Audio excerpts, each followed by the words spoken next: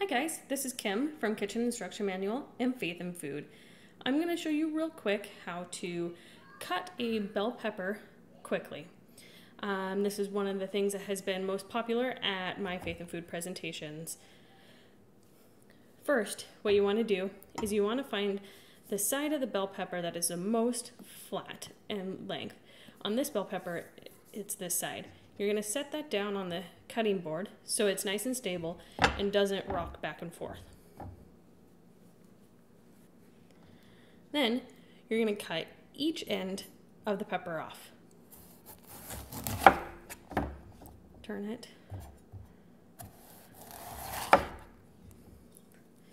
Now you can discard the tops.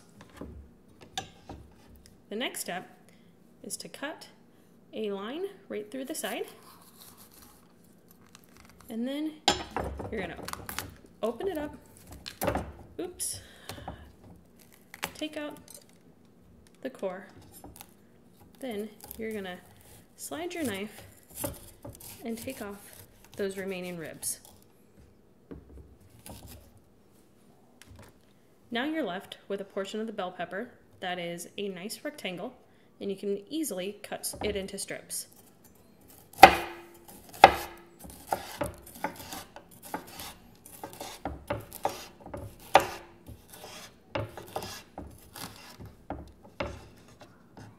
From those strips, you can then line them up and cut them again into a nice small dice.